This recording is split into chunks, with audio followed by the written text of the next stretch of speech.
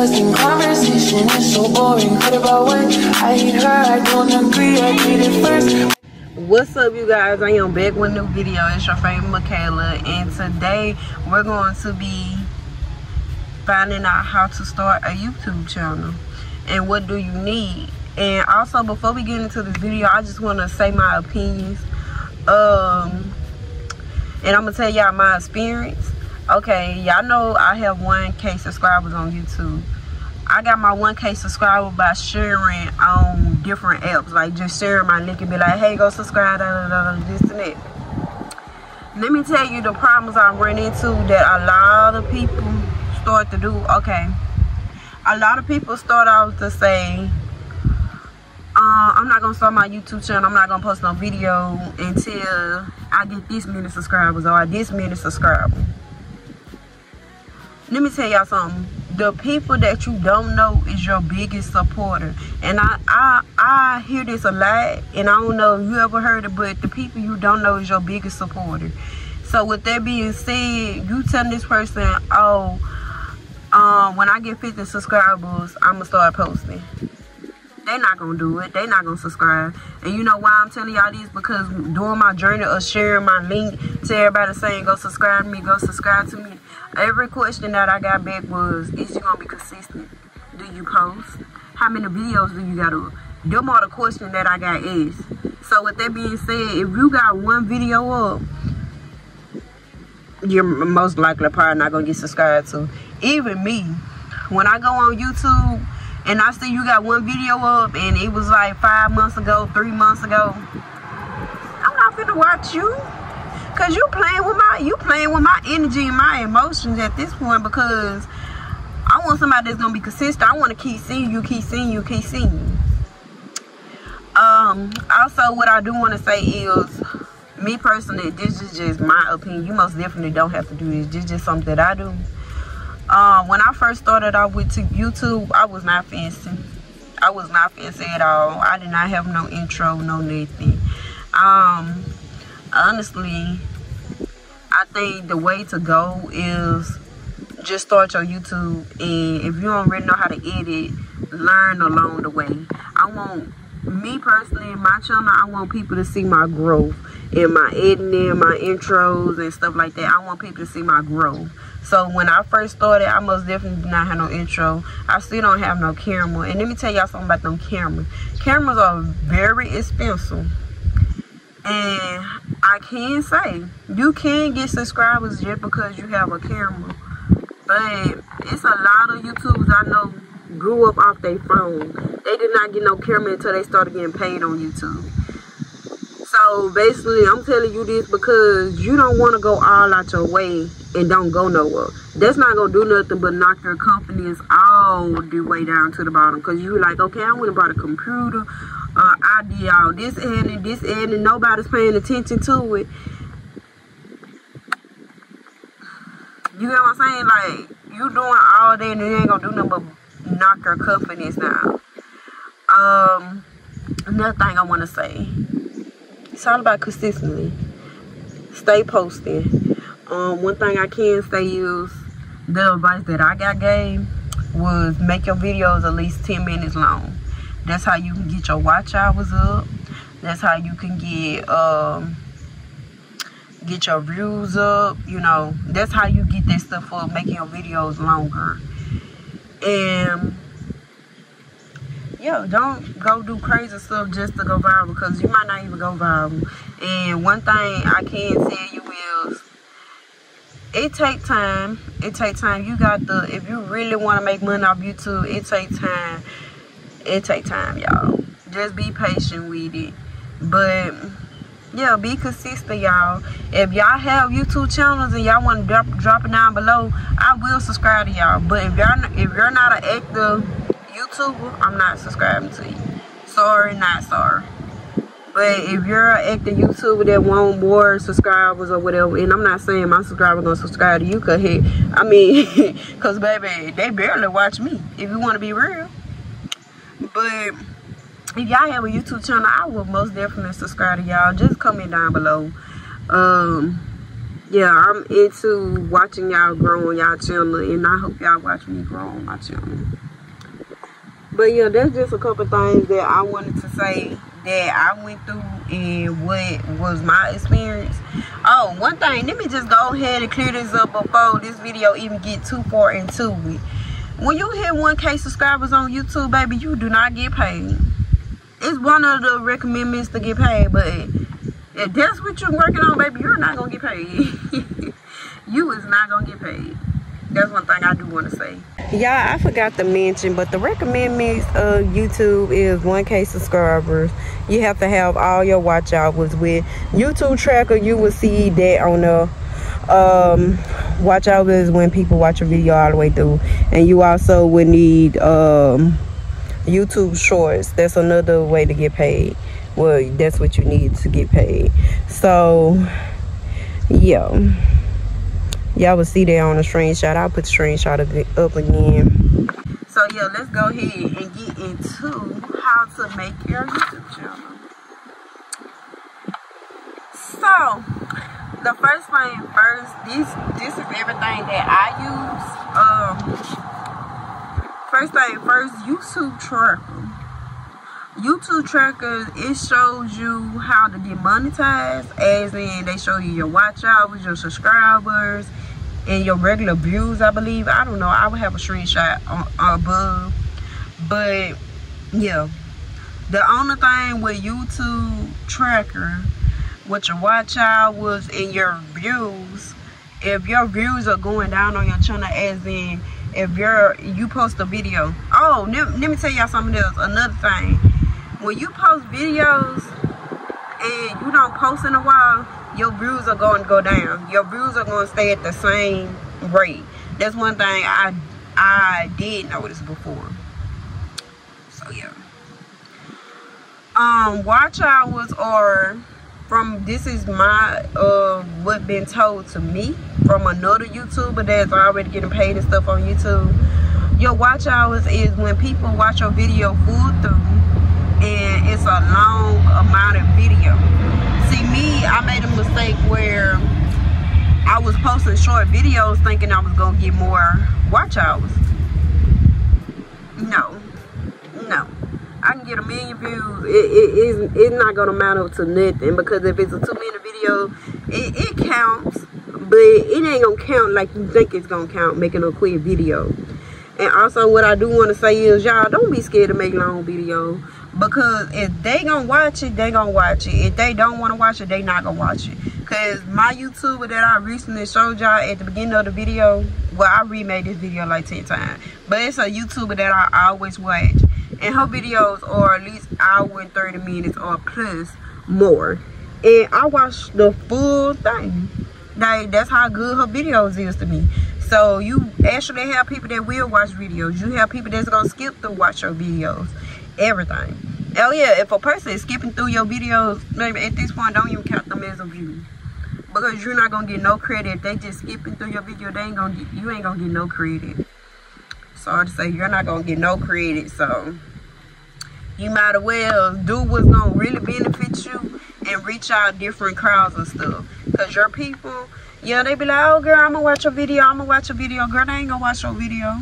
And if they do, guess what they do? Fast forward through it. If they see it's too long, they're not even gonna click on it. They probably just gonna like and click on it and go on by their day. Let me tell y'all another thing. Likes and dislikes are, that ain't nothing, y'all. That's not nothing. Well, I can't say it do make you feel like you famous or whatever, because that's what they do for me.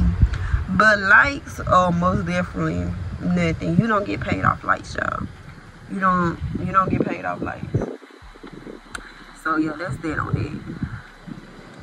But it show you your process of your watch hours and stuff like that. And one thing I can say, them watch hours can go down, but it's another app that you can watch and see your real watch hours, as in when your views go down on your channel, that's not going down too. You know, YouTube tracker, you can keep up with it, but at the same time, it go down when your views go down on your channel. So yeah, we're gonna get into that later on the next whatever. So YouTube Studio, this is a real big one. I did not know this YouTube Studio do all this when I first started YouTube. So yeah, let's get into it. YouTube Studios, they tell you if your views are going up and down on a video.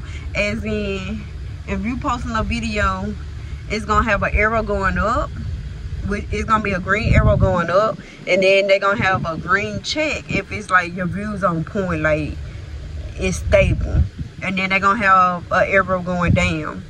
So basically that tells you if people are watching your video or they not watching your video, they just clicking on your video, clicking back out. That's basically what they mean. If your video, if your views are going down, that means people are just clicking on it and clicking back out. That's what they mean. If it's going up, that means people is sitting down watching at least half of your video or watching the full video. The check, green check, that just means you on point. Everybody's looking at it completely through, and yeah. It's kind of crazy, y'all. It's kind of crazy. Just listen. It sound off the wall and stuff, but trust me, you know. It also shows you your videos separate. What I mean by that, if you go on YouTube, you will see, okay, for me, example, if I go to YouTube and see my video upload, I go to your library or whatever, and I click your videos, and it have my short videos and my video. You can separate it, but what I like about this is, when I say my videos, I mean my solid video. My videos I actually post, not my shorts. My videos I actually post. That's another thing I like about YouTube Studios. And yes, you can see your short videos, but you have to click off of it. When I go to my videos, I want to see my solid videos. That's just me and what I prefer. Also, what I do want to say is YouTube Studios show you if you're uploading a video, it show you the percentage that is actually uploaded. I notice like with YouTube, with my YouTube, when I'm uploading and I go to YouTube app, it be like, oh, 3 hours past, your video still at the same link or whatever. So yeah. And also, let me just throw this out there, because I don't know if y'all have a question about that.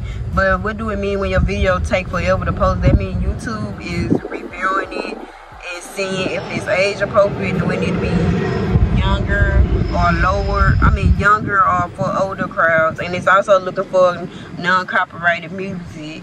I mean, copyrighted music, my fault, y'all. Copyrighted music. Copyrighted music is when the music is claimed by somebody else. Like, if you go play a Jay-Z song on your video, you're going to get copyrighted.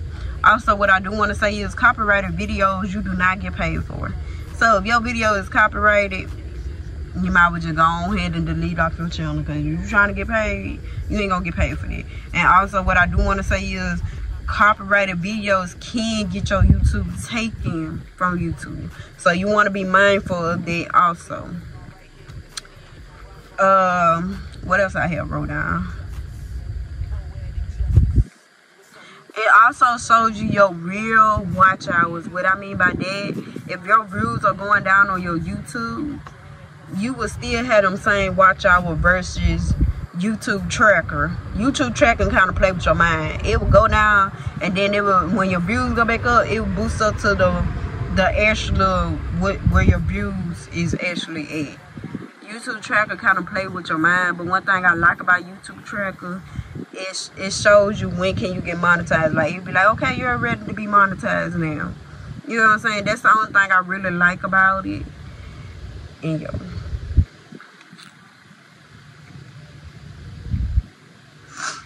like I said, versus YouTube tracker, when your views go down on your channel, they go down too. And it's not really accurate, but it's accurate, if that makes sense.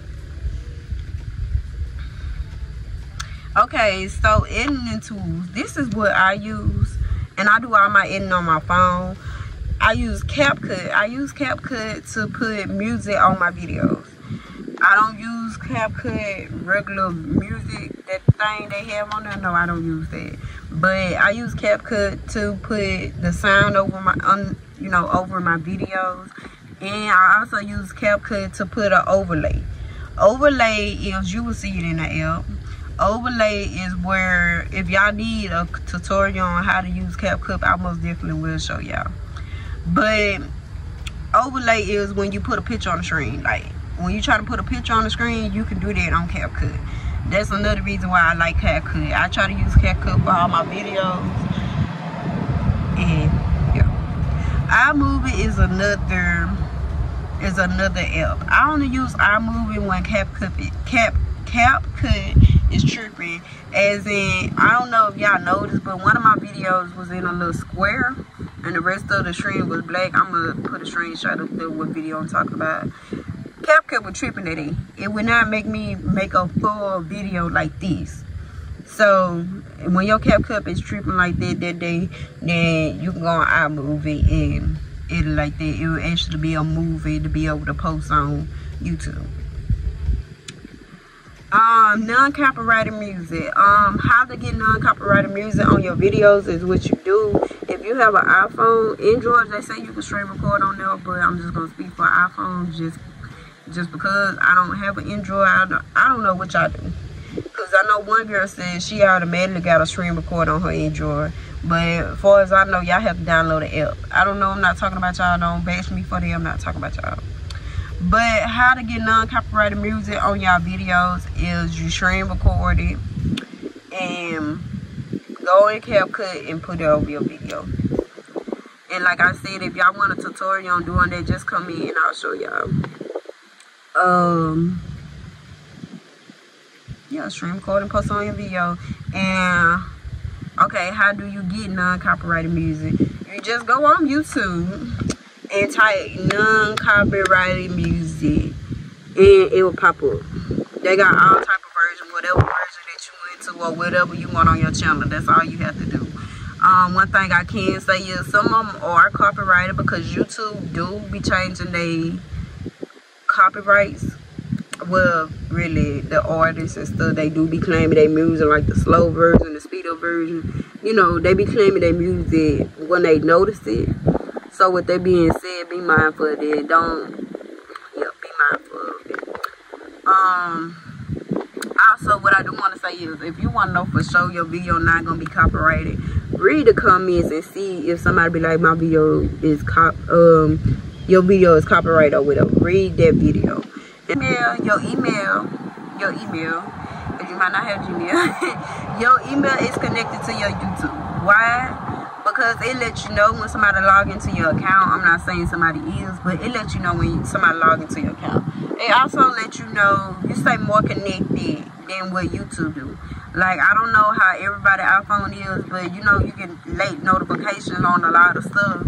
So with that being said, like, for example, YouTube, you come in on somebody's video and they heart your stuff or comment back to you. YouTube, that might not come directly to your phone. Before as your Gmail, your email, it will come directly to your phone and you'll be able to see it. Another thing that I noticed with my email was I uploaded a copyrighted video.